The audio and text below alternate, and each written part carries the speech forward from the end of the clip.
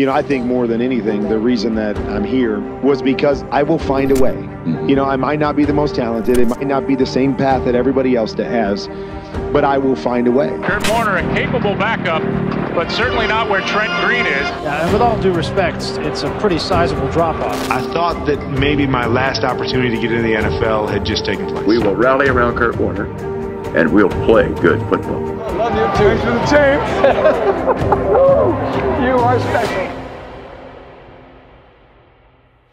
Bagging groceries to the NFL MVP and an eventual Super Bowl champion, all in the short span of a few years, and being an inspiration to countless football fans along the way. But the one problem with Happily Ever After, especially in Hollywood movies, is life tends to continue after Happily Ever After. So what happens after Kurt Warner's championship run? What happens to the greatest show on turf? It may not look like it right now, but Kurt Warner has been part of some of the biggest moments in NFL history, and without the once 27-year-old rookie, there's no telling how different the NFL would look without him. So what happened after Kurt Warner's iconic championship that featured him in American Underdog, and how does the story continue?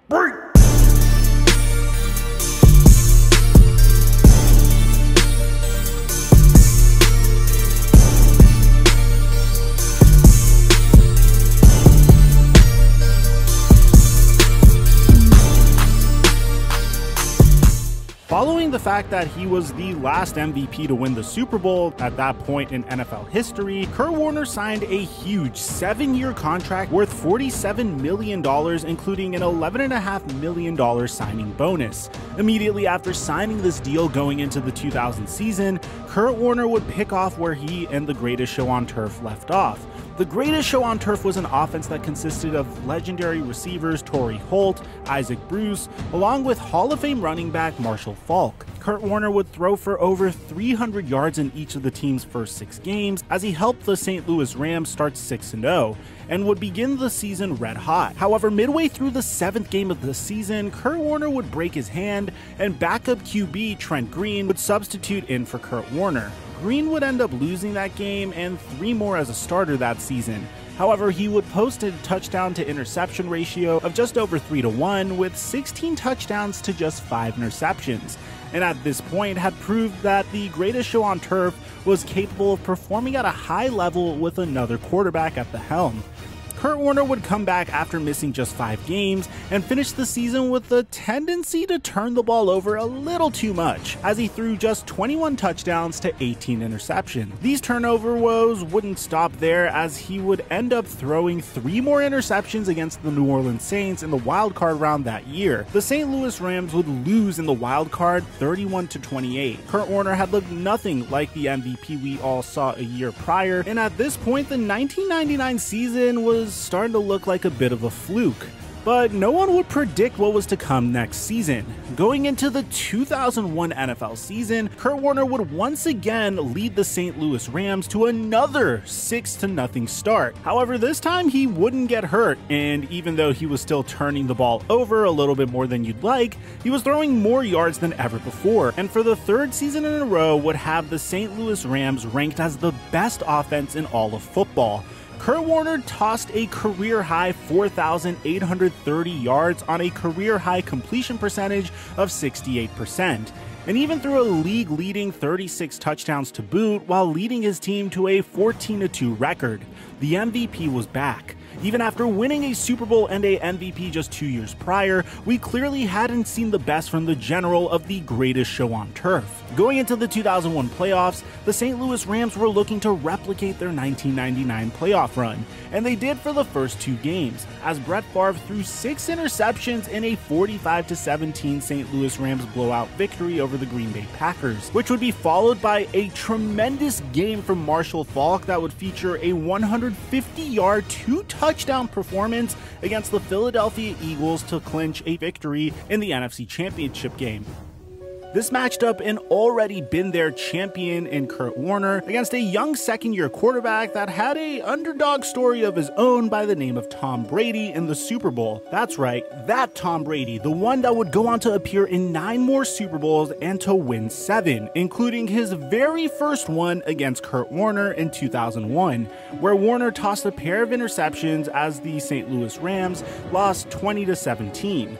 Although Kurt would lose this Super Bowl, his loss simultaneously birthed the legend of another Hall of Fame quarterback, who many consider as the greatest of all time, and he would play for multiple decades to come. And this is where things started to get a little dark for Kurt. You see, going into year 3 of Kurt Warner's 7-year contract, coming off of 2 MVPs in 3 seasons, a lot was expected from the MVP Kurt Warner and the greatest show on turf that had led the NFL in almost every single offensive category for the last 3 seasons. During the beginning of the 2002 NFL season, Kurt Warner and the St. Louis Rams had started off with 0 wins and 3 losses, and Warner had thrown a total of 7 interceptions in those games. And benching the reigning MVP was simply out of the question for head coach Mike Martz, who at the time was vehemently loyal to the quarterback. However, that decision was taken out of his hands in week 4 as Kurt Warner broke a finger on his right hand. As a result, backup quarterback Mark Bulger was forced to play.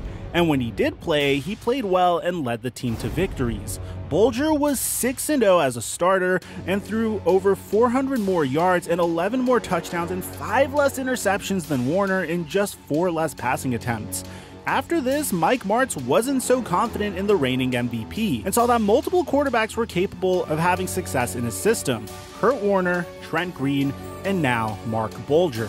At the beginning of the 2002 season, Kurt Warner was named the starter of the St. Louis Rams going into week 1.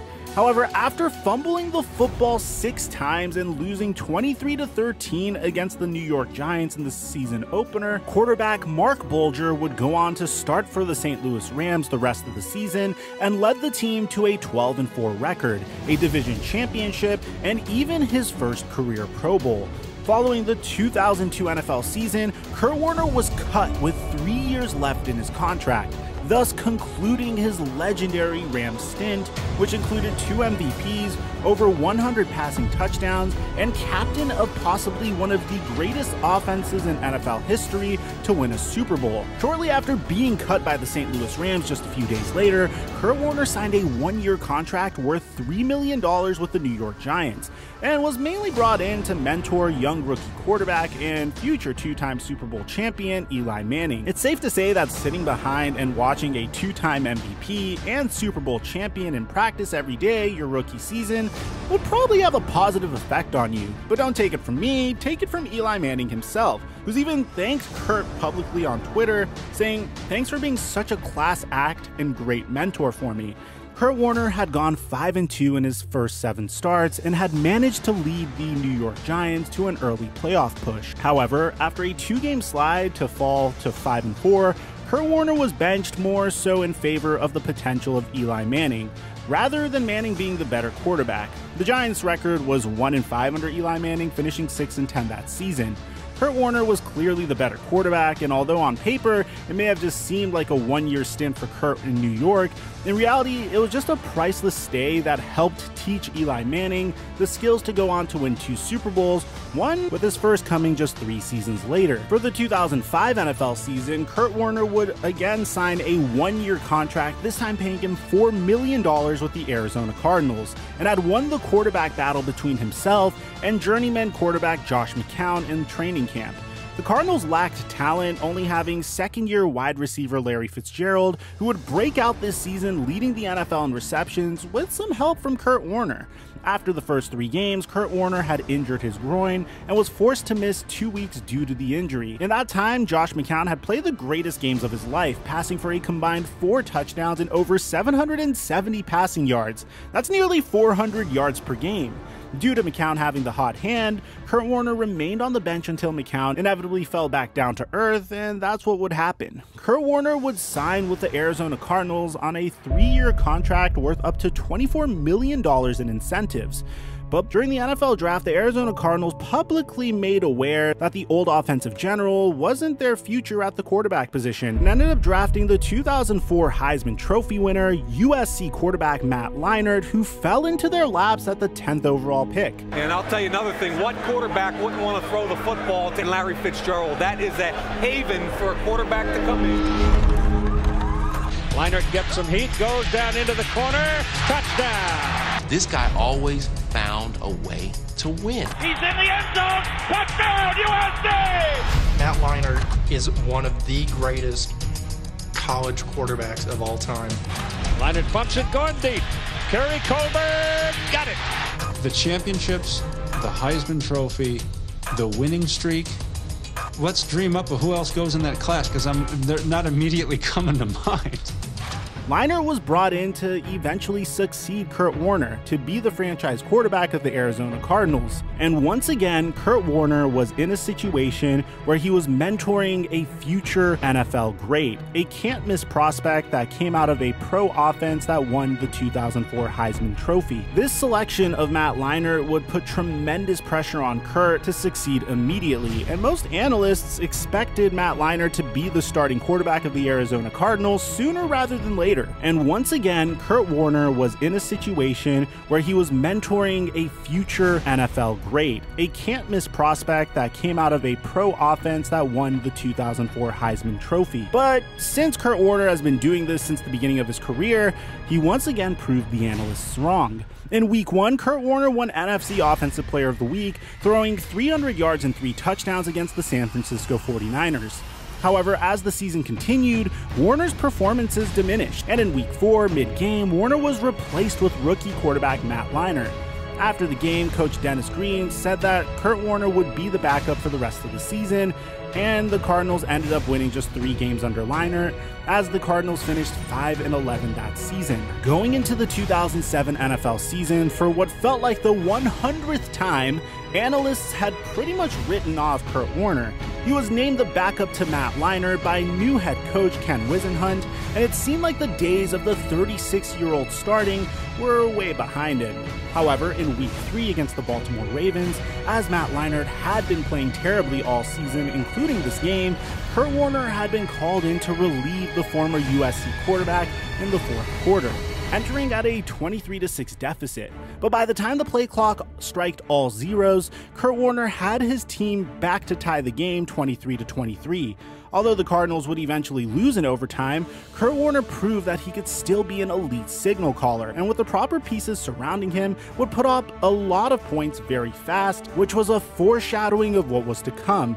And after Week 4, he would remain the starter for the rest of the season. In just 11 starts that season, Kurt Warner had managed to throw 27 touchdowns to 17 interceptions on just over 3,400 passing yards. The now 37-year-old signal caller was still lighting up box scores and even managed to win 5 games and proved that he could still lead teams to victories even as an old man in the league. Going into the 2008 NFL season, just before the preseason, third-year quarterback Matt Leinart was given every single opportunity to win the starting job over old man Kurt Warner. And in his 10th season in the NFL, Warner had officially won yet another quarterback battle to be the starting quarterback of the Arizona Cardinals. I lost all my confidence in Arizona, all of it. When Kurt took over, I just thought I was always looking over my shoulder. I never felt comfortable there. Part of my fault probably, and part of just the situation I was in. And boy, what a season it was for Warner and the Cardinals. Kurt Warner threw the 3rd most touchdowns in the NFL that season with 30. He would throw less interceptions than he did a year prior with 14, and had tied his career completion percentage from almost a decade before, as he completed 67% of his passes. The highlight of the season for Kurt Warner would be in Week 14, as Kurt Warner would face his old team in the Rams and Mark Bulger, who was the man who took his starting job in St. Louis. The Cardinals won 34-10 as Kurt Warner threw for over 250 yards and a touchdown, as the Cardinals stamped their ticket to the playoffs. Going into the NFC Championship game, the Cardinals faced the Donovan McNabb-led Eagles, who gave the Cardinals everything they could handle, as Donovan McNabb threw 3 touchdowns, but that couldn't stop Kurt Warner from throwing 4 touchdown passes of his own, and having a 145 passer rating, all while leading his team past the Philadelphia Eagles 32-25 to play in the Super Bowl against young rising star quarterback Ben Roethlisberger. Roethlisberger had already won a Super Bowl a few years prior, and the young phenom quarterback knew what it took to win the big game. With that being said, so did Kurt Warner.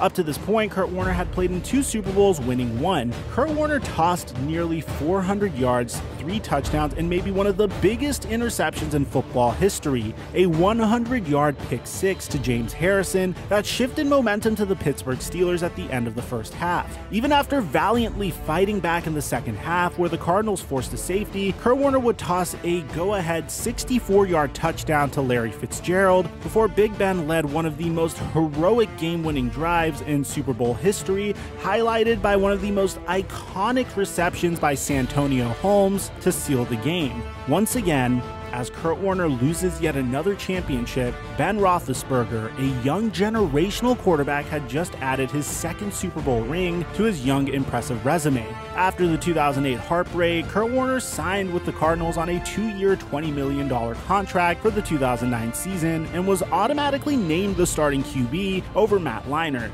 In 2009, Kurt Warner posted impressive stats for a 38-year-old quarterback, throwing for 26 touchdowns and 14 interceptions and just over 3,700 passing yards, all while leading his team to a NFC West divisional title with a 10-6 record.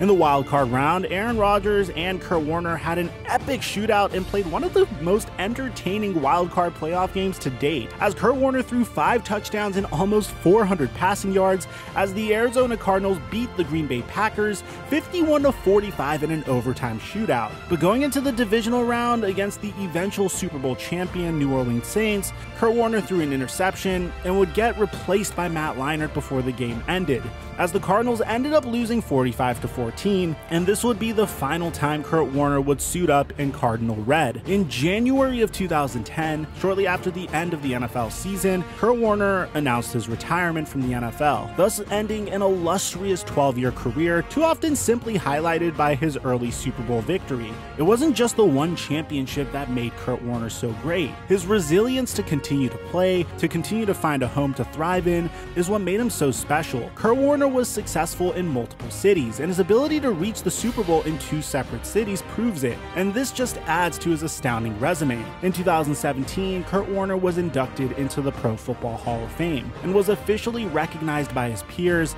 as one of the greatest to ever play the game of football. In Kurt Warner's Hall of Fame speech, he said, "I learned to welcome the challenges in life, because it's where our best is often revealed.